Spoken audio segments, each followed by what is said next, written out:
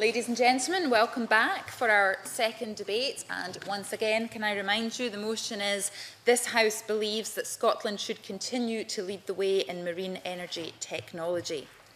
Proposing the motion is Lossiemouth High School, who are Christine Johnson, Katie Jones and Amy Anderson.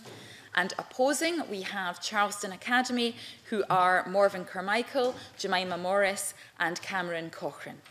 So I'm now going to invite the first speaker from Lossiemouth to open the debate for the proposition.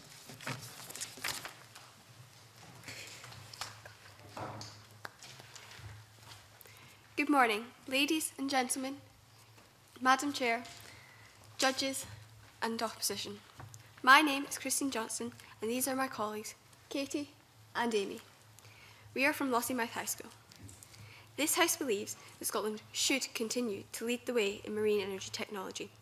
But first, let me define the motion. The motion means to continue to be in the forefront in manufacturing and advancing marine energies, something we strongly agree with.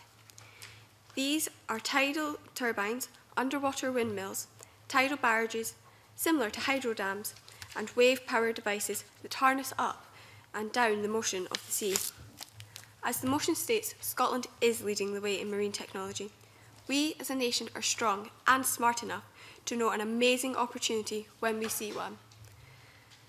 This is why today, in our persuasive argument, we will convince you that Scotland should continue to lead the way in marine technology.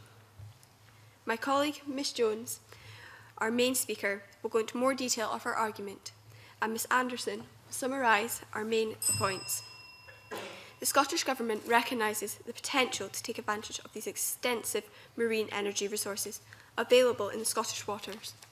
Believe it or not, ladies and gentlemen, around 10% of Europe's total wave-power resources flow in the seas surrounding the Highlands and Islands of Scotland.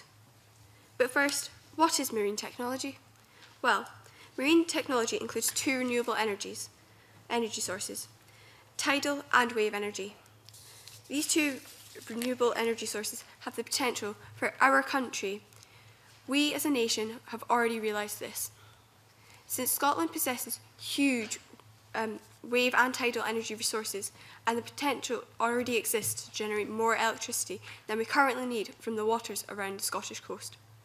Not only are they powerful, but wave and tidal energy have very low greenhouse gas emissions, making it not only beneficial for us as a country, but also the rest of the world.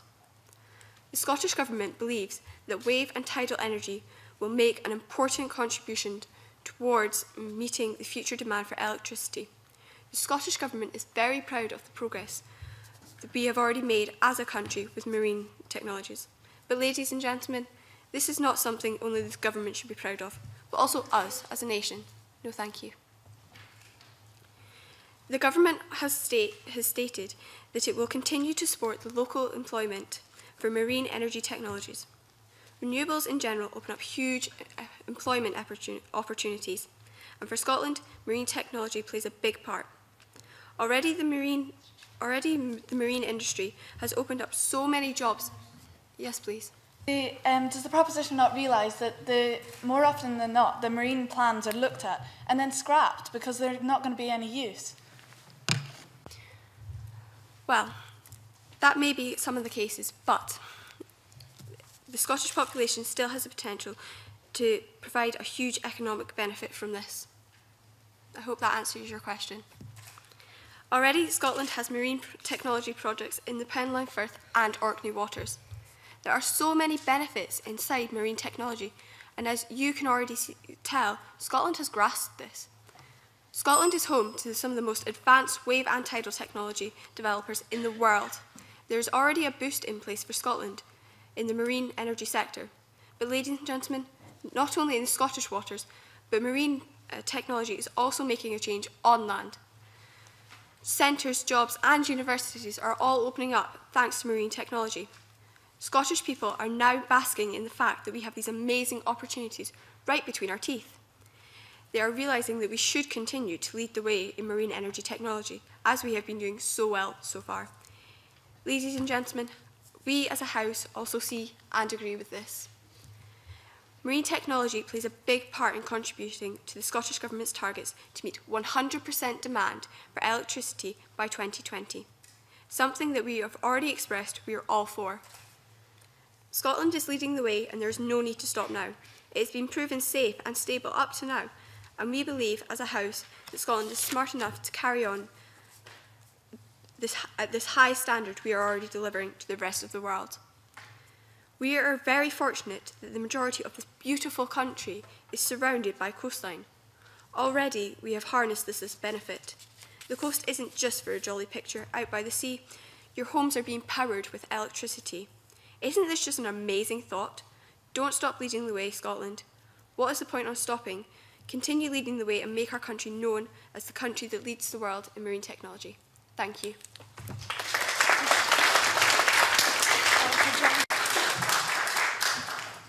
Thank you very much, Lossiemouth. I'm now going to invite the first opposition speaker to outline their case from Charleston. Madam Chair, judges, fellow debaters, ladies and gentlemen, the Archimedes screw, the tidal kite, the point absorber, the vertical axis turbine. The list of marine energy devices that are being tried, tested, and more often than not, scrapped in Scotland is endless. And so is the obscene amount of money being thrown into developing one system that might just be effective. It is clear to any right-minded individual that Scotland should not continue to lead the way in marine energy technology, because what Scotland is actually doing is leading itself up the garden path to nowhere. I intend to convince you that the cost of trying to develop a system that works is extortionate, and my colleague Miss Morris will cover the dangers to the environment that the dash to lead the way in marine energy technology presents.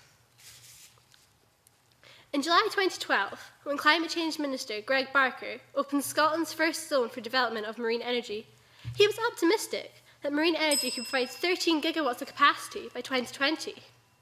But just 2 years down the line, massive costs faced by developers in Scotland's marine energy park to connect their wave and tidal project to the grid is holding back both investment and progression. Charges for the Pentland Firth and Orkney area have almost doubled, from £56 million last year to an estimated £107 million by 2020. This is shocking. Scotland should not be sinking such vast amount of money into schemes that cannot guarantee a secure power source, just to be considered leaders.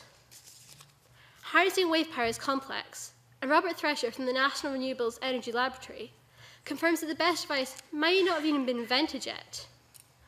AWS Ocean Energies have been developing a subsea wave device, Scott Renewables options the floating motor, and WaveGen and Open Hydro the tidal ring. And the most high-profile development have been Aquamarine's Oyster and Ocean Power's Technologies Powerboy. So as you can see, Scotland is leading the way in many different types of marine energy technology. But no one can say for certain which of these is the most effective. Advancements in technology are happening at a fast and furious pace. Aquamarine's Oyster, for instance, is now being updated to a second-generation model, as the first is considered outdated. Surely we should be waiting for some credible technology to be created that will allow us to benefit fully. Countries such as China are also developing marine energy technology. The largest project in China is a $30 billion tidal wall that could have an installed power base of about 1 gigawatt. Why not wait and see what China and others come up with? We could wait, save billions, implement systems that have been proven to work and can provide Scotland with clean, green and reliable energy. Yes, please. There is no need to wait when Scotland is already leading the way. There's no need to stop. But Scotland is leading the way at a huge cost because the things we are creating do not work and we have to keep trying and trying again.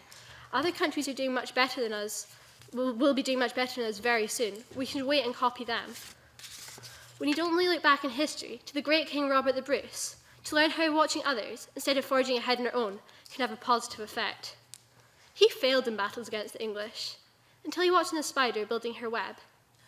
He learned a valuable lesson from the tiny creature, and went on to be victorious at Bannockburn 700 years ago. We should stop leading the way, before we lose our wee bit hill and glen that King Robert and his army fought and died for, to the carcasses of marine energy devices. Securing Scotland's future is much more important than being the leader in marine energy technology. We need to be realistic and not waste money on projects that cannot guarantee positive effects. Ladies and gentlemen, I beg you to oppose the motion.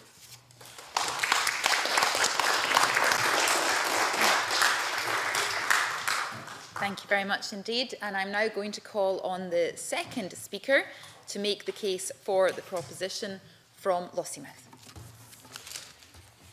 Ladies and gentlemen, good morning. My name is Katie Jones, and this House believes that Scotland should continue to lead the way in marine technology.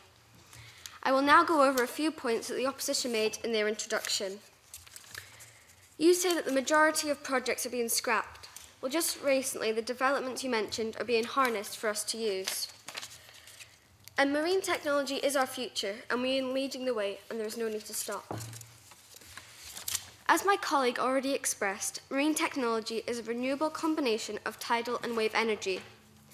Tidal energy captures the kinetic energy of currents that have been created by the gravitational pull from the sun and the moon. Wave energy harnesses the kinetic energy from waves that have been created by winds blowing over.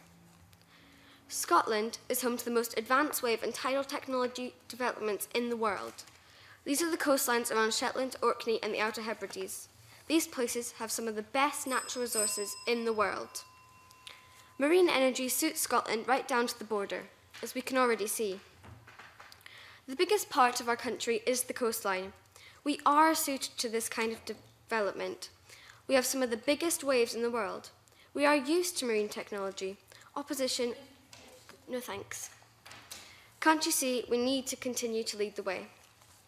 Ladies and gentlemen, as Christine already stated, there are so many benefits that come with marine technology. It is extremely reliable and predictable. It's not as if the tide is suddenly going to stop coming in or out. The Scottish Government estimates Scotland wave resources at 1.4 gigawatts and tidal at 7.5 gigawatts. And every gigawatt can power up to 2 million houses per year in Scotland. The benefits don't stop here.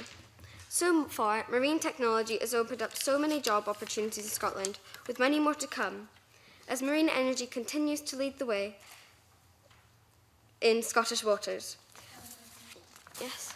Fishermen who are losing their jobs due to the huge amount of marine technology in the water wouldn't say that that's creating jobs. Well, marine technology isn't taking up the whole of the ocean, so I'm sure they can find somewhere else to fish. But also help create new foreign markets to export Scottish skills tomorrow. This is putting Scotland at the forefront of the fast-growing global tidal energy sector. Another one of the multiple reasons that Scotland should continue to lead the way in marine technology. This kind of energy has very low greenhouse gas emissions, something that's not only beneficial for Scotland, but also for the rest of the world. It has opened up a global export market and a secure and clean domestic energy supply. Marine energy company Green Theme have developed a cable-mounted device called Cablefish that includes a camera and GPS to help with cable installation in fast-flowing conditions, so it makes marine technology a much safer thing to install. Design and engineering company Tension Technology International are partners to design a novel mooring system that can be used for wave and tidal arrays. Marine data experts ParkTrack, along with partners, have carried out surveys at 2 Scottish sites to understand the turbulence in tidal flows, so we are still leading the way as we are gathering more information. The Pentland Firth and Orkney waters have an amazing destructive power. We have already taken advantage of this and recently installed an underwater turbine to capture and harness the waves, so we can use this safely for our Scottish electricity. In the Pentland and in Orkney waters, future development is already planned. The Scottish First Minister, Alex Salmond, said that the potential of the Pentland Firth and Orkney waters is quite staggering. He also stated that marine technology is reliable and can help us pump out electricity for homes and businesses. The many opinions Alex Salmond has, he is definitely right with this statement. The ocean holds enormous quantities of potential energy that can be developed with very low greenhouse gas emissions. Scotland's seas have enormous waves and amazing tidal power. We need to harness this, as we already have. The sea can be used to generate electricity in 3 different ways: tidal turbines, tidal barrages, and wave power devices. Tidal turbines work like underwater windmills. These turbines are much more advanced than on-land wind turbines that we use across our Scottish landscape, but we are still a fan of these underwater ones. Barrages work like hydroelectric dams, only built in the water, and wave-powered devices harness the ups and downs movements of the sea. Scotland's marine energy sector is to benefit from almost £5 million. This was announced by the Energy Minister Fergus Ewing. Speaking of money, there is also going to be a £4.8 million boost to the marine energy sector. This shows that not only the Scottish Government is all for marine energy, but also the Scottish population. As the Scottish Government aimed to meet 100% demand for electricity from renewables, marine technology plays a big part in this. As Christine expressed in her introduction, around 10% of Europe's total wave resources flows in the seas surrounding the Highlands and Islands of Scotland. Also, reports to the Scottish Government calculate some 14 gigawatts of recoverable energy lying on the western and northern boundaries. This potential has drawn world wave energy developers to this part of Scotland. This helps contribute once more to the Government's target set for 100% of Scotland's electricity from renewables. Scotland has the largest and most advanced industry of marine energy. We are leading the way with companies like EMEC, based in Edinburgh, where we are today, with stations in various places, including Orkney. There is a huge potential, and the Scottish Government recognise it and want to take full advantage of the marine energies. The UK has one of the world's best marine resources. The previously mentioned Pentland Firth and Orkney waters have a place in more than half of the top 10 tidal development sites in the world. Isn't this just crazy? That a little island like us could be world-leading in something so big and new and amazing. We could change the face of Scotland, our home forever, if we act now and not stop leading the way in marine technology. Seriously, why stop? There is no need to stop. Only bad things can come out of stopping to lead the way. Thank you.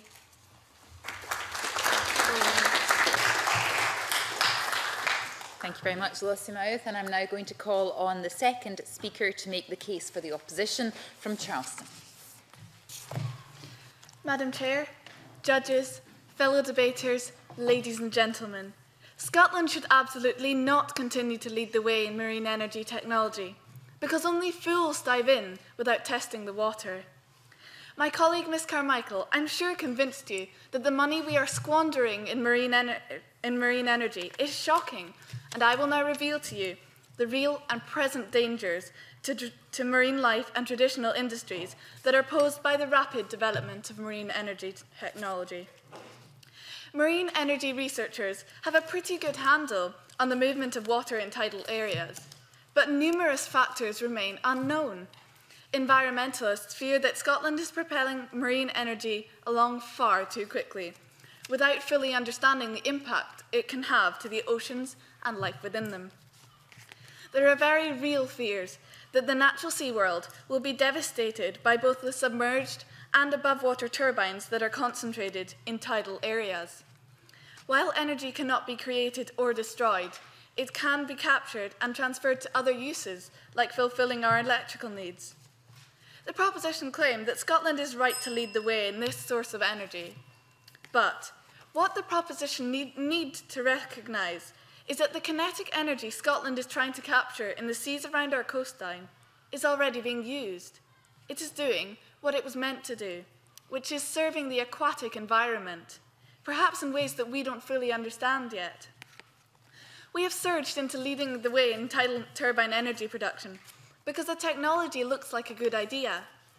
Underwater turbines produce no CO2 emissions, and energy production is passive, simply capturing some of the kinetic energy found in the tidal movement and transforming it into electricity. It appears to be flawless. But, as William Shakespeare stated, wisely and slow, they stumble that run fast. There is very little data concerning the impact underwater turbines can have on marine ecosystems. A rapidly spinning blade could easily turn a little fishy into mush with a single swipe. Yes, please. Are you aware that the Scottish Wildlife Trust are getting a netting to protect animals, and they're going to put it around the turbines? And the turbines are being placed in the animals' homes. They'll have to move, and the open sea is not a safe place for a lot of these animals who are used to being closer to shore. Although fish lovers will be happy to learn that, at present, underwater turbines spin slowly. One set turns at 10 to 20 rotations per minute. The next generations of turbines that Miss Carmichael spoke of are set to rotate at a faster rate so as to be more efficient, and indeed more lethal to marine life. No, thank you. The Scottish Government is quite rightly concerned about our marine flora and fauna, and many research projects have been set up to look into the damaging effects of marine energy. These include the population dynamics of fourth and tay breeding seabirds, the statistical modelling of bird and cetacean distributions in offshore renewables development areas, and the analysis of fish and fisheries data to assess the potential impact of marine energy. This all sounds great, doesn't it? Well, it's not. Due to the fact that Scotland is ploughing ahead and leading the way with its plans for marine energy without waiting for the results of these reports, innumerable environmental damage could be happening right now. Scotland should be leading the way in research to ensure the safety of our environment, rather than pursuing ever-changing and, as Morven highlighted, very expensive development in marine energy. The lack of understanding of the turbine's environmental impact goes both ways too. Questions remain as to what kind of effect the aquatic environment will have on the technology. For example, will barnacles accumulate on the turbine's rotors, slowing or even stopping them? Without this essential knowledge, Scotland should not be leading the way in marine energy technology. The opposition fantasise about this so-called effective and fantastic new technology, but the facts are irrefutable. We cannot disregard the appalling effects that marine technology could have on our stunning environment. How awful it would be if Scotland turned out to be the cause of the destruction of incredible marine life, such as the Lophelia corals, the mud lobster, the tiny scaleless blenny fish, and vibrant seaweeds like sea lettuce and dulse. Utilitarianism is all well and good, but what a disaster for Scotland if we put the little but crucially important things to be at the back of our minds, just for the sake of being first. Surely it's the taking part that's important. Scotland should not be proud that they are leading the way in such a mindless vision for future energy. A very wise old saying is, Rome wasn't built in a day. We have no need to rush into something that could be detrimental. Much better to take our time and guarantee security of energy and marine life. We all know what happened to the headstrong hare who dashed about like a lunatic only to be overtaken by the slow, steady, sensible and wise tortoise. Rather than lead the way in marine energy technology, Scotland should take a step back and consider all the implications of their big plans. And I beg you to oppose the motion.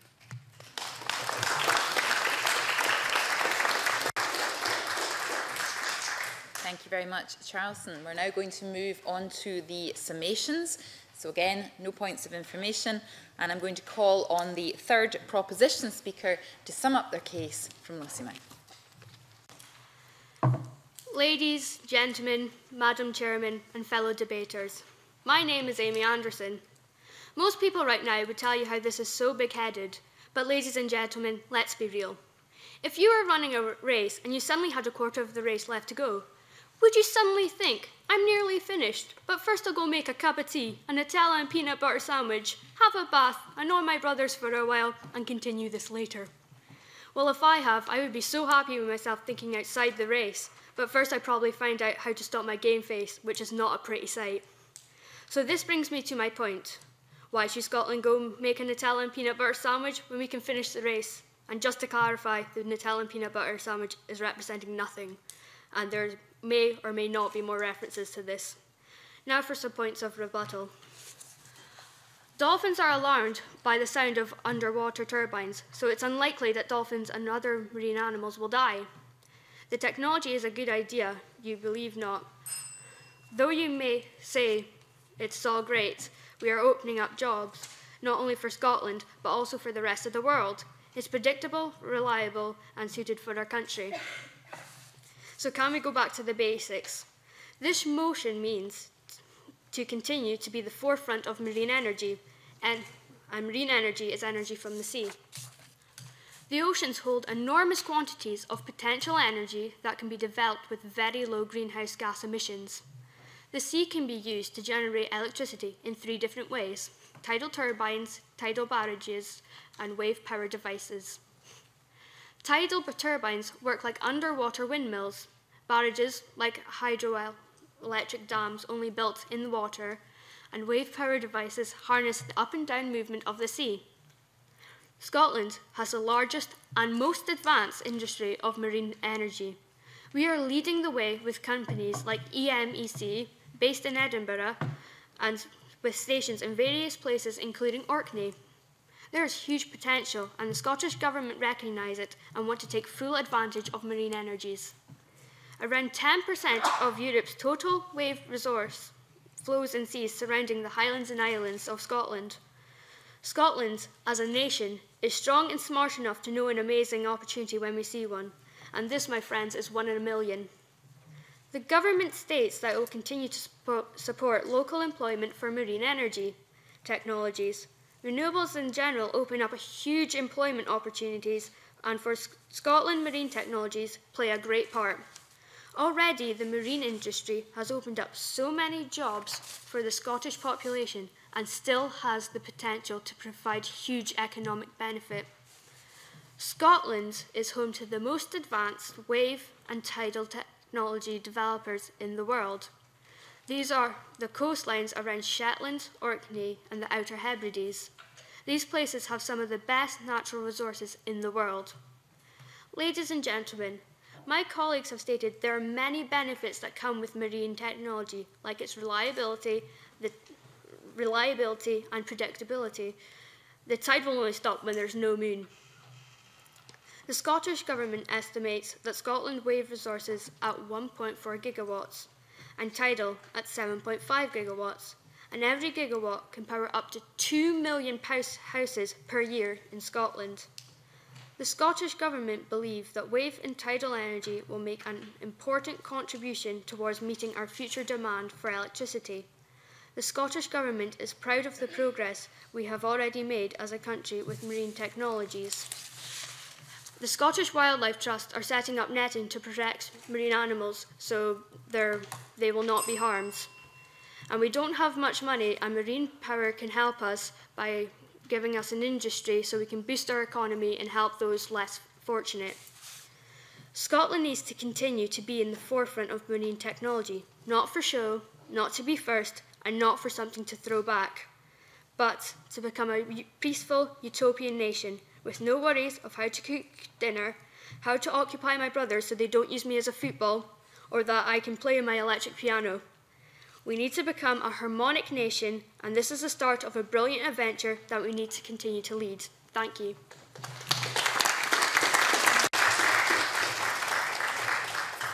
Thank you very much for that summation, Lossiemouth. And finally, I'm going to call on the third opposition speaker to sum up and close this debate from Charleston. Madam Chair, judges, fellow debaters, ladies and gentlemen, as my colleagues, Miss Carmichael and Miss Morris have, I'm sure, convinced you, Scotland should not continue to lead the way in marine energy technology.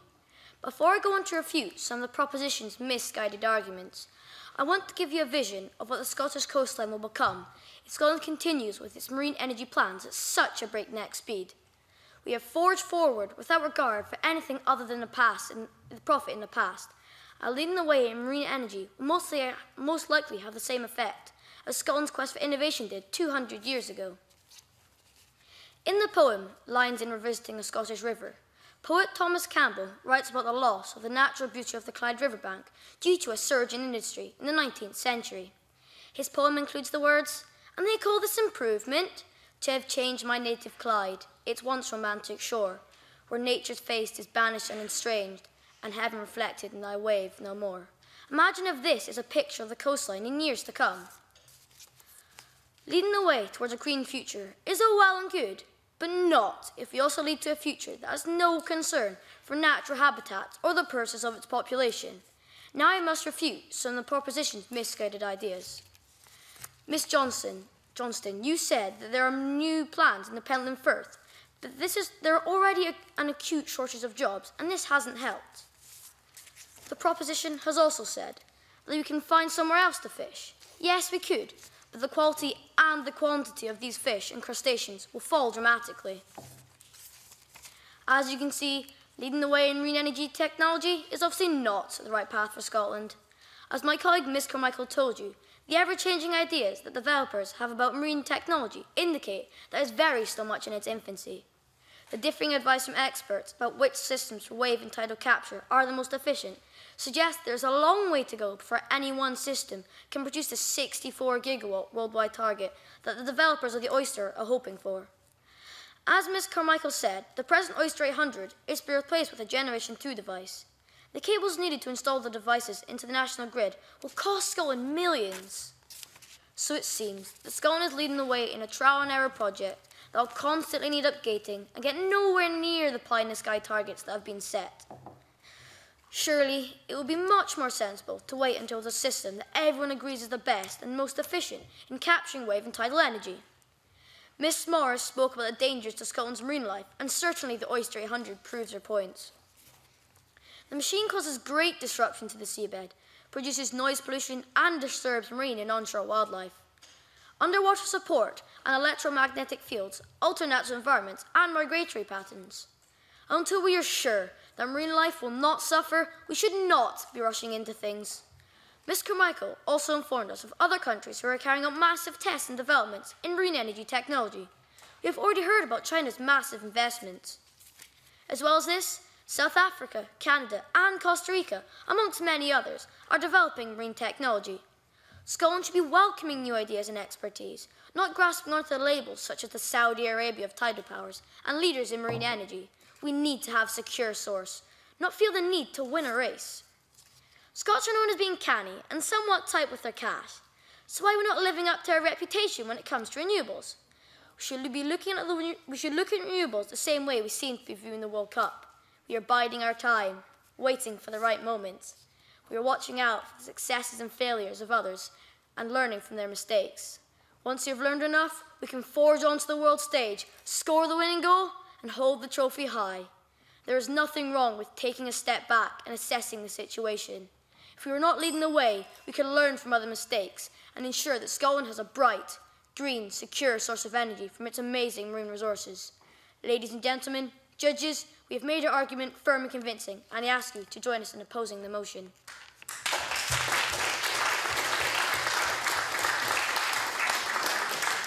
Thank you to all our speakers, and our second debate has now closed. And I think you'll all agree that Lossiemouth and Charleston had a very convincing debate there. So if we can just show our appreciation, and thank you Lossiemouth and Charleston. And we now have a 5 to 10 minute window where I'm going to invite Portree High School and Hermitage to assume your positions, ready for the third debate, and we'll have just a short handover time.